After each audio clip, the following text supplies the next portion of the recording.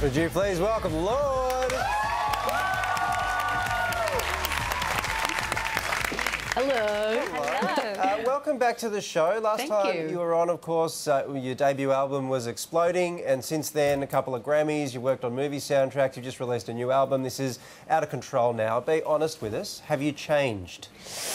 Well, I think that I maybe am like 5% prettier, I would estimate. But apart from that, I think I'm still like a giant loser, so it's all good, really.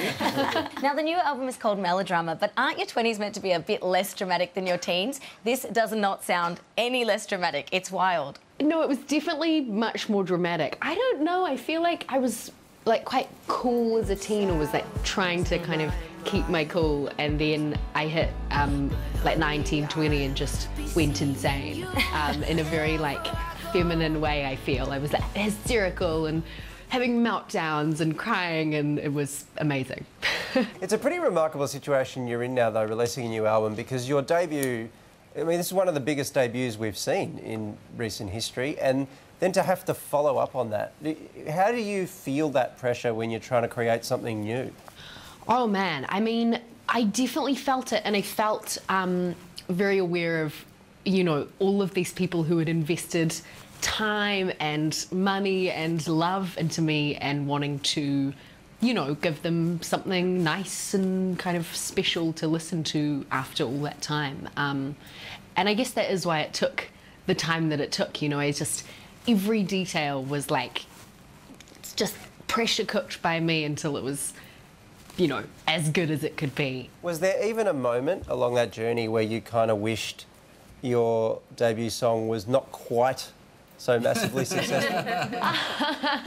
No, I'm very grateful for Royals. It's strange to have a song that does that, and strange as well when you are a weirdo like me, and not everything you make forever is gonna be just like big and ridiculous. But no, I'm very grateful for it, and it's the kind of thing that I'm like quite proud of little me, you know, 15-year-old me, for writing that. I'm like, oh, that was pretty cool.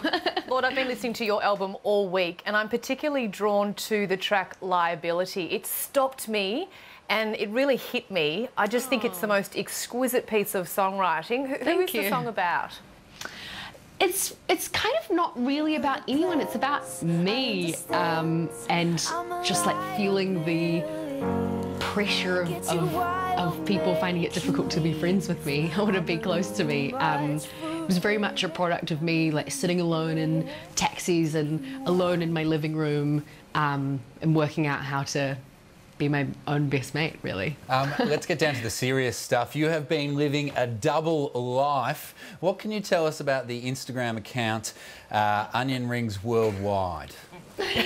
Oh my goodness me. I got rumbled for my onion ring account. I mean, I'm just quite passionate about onion rings. They're so delicious, and I just thought it would be like a fun thing to do, to go around reviewing onion rings from different places.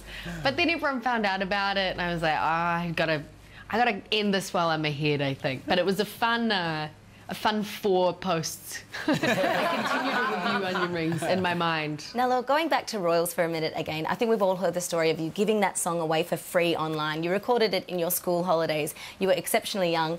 Do you think, and that's a very brave move, to give your first track away for free. Do you think we're bravest when we're younger? I think in some ways I was really brave when I was 15, and I think in other ways I've never been braver than I am now. I think a lot of people have said to me about this album sort of how emotionally like laid bare it is, and I think that sort of bravery, I don't know if I necessarily had 5 years ago, but yeah, I definitely, it was cool. I remember, you know, doing it all at that age and just not caring about offending anyone, or, you know, I was just like, nah. Well, if you're still brave enough to release the new album free of charge online, I'm sure the world will be very interested. Yes. I will work on that. I bet the record company will be pumped. Yeah. Oh, it's a journey and development and all that, I understand. Can I talk to you about David Bowie, please? This is, I mean, firstly, congratulations on your tribute performance at the Brit Awards and Life on Mars, possibly the greatest Bowie song ever. But the fact that he was such a fan of you, I mean, to have someone like that dub you the future of music, I cannot comprehend how that must feel. Is there any way you can help us understand that? I mean, I don't really understand it, to be honest with you. I feel very lucky, you know, that I even was alive at the same time as him. I feel it feels like this sort of magical moment or something that we all got to witness him be who he was. You know, for me, I found that just knowing that this person had maybe listened to a couple of my songs or was aware of me helped me to kind of continue to keep making like really strong work. Now, Lorde, you turned 21 in November. You're a proud Scorpio. What are your party plans? Any plans brewing? I think I'm going to have to commit to drinking a yardie. I think I'm not going to be let out of that one. You got it. Here's a question. Do I have to put beer in the yardie or can I put like I don't think so. Like a whiskey sour in the yardie? No, I don't drink beer either, Ella, so whatever you like. I think a massive champagne yardie. Can I put wine in the yardie? Yeah, maybe wine. No, I think you'll die if you put wine in there. And don't go too quickly. You've got to watch for the the kick of air that makes it all spill all over you. Yeah, pacing is key. Okay, thanks. Well, Lorde's new album, Melodrama, is out, Lorde.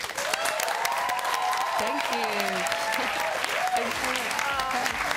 How do you think your daddy did, huh? He totally blew it. That game's so easy. No, it's not easy. It's a hard game. My other father. Oh, the other father. You have two daddies? Yeah. One, two? He's just my